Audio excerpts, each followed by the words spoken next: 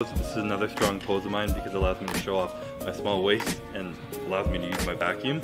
So I personally like to transition within the pose from showing off my abs into showing off the vacuum.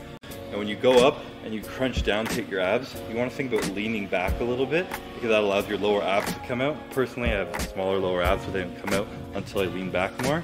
And from there, when I go into my vacuum, I take a step back and I put my legs beside each other to give that, again, that illusion that my legs are a lot wider. And my vacuum makes my waist look smaller, so it really gives that big shape from big legs to a small waist. And the last little trick that I like to do is behind my head, I rotate my fist into the back of my neck, like this. And what that allows it to do is allows your biceps and your arms to pop a little bit more, so your arms up here look bigger instead of just disappearing if they're like that. Go way back, way back, way back. Here we go way back, way back, way back.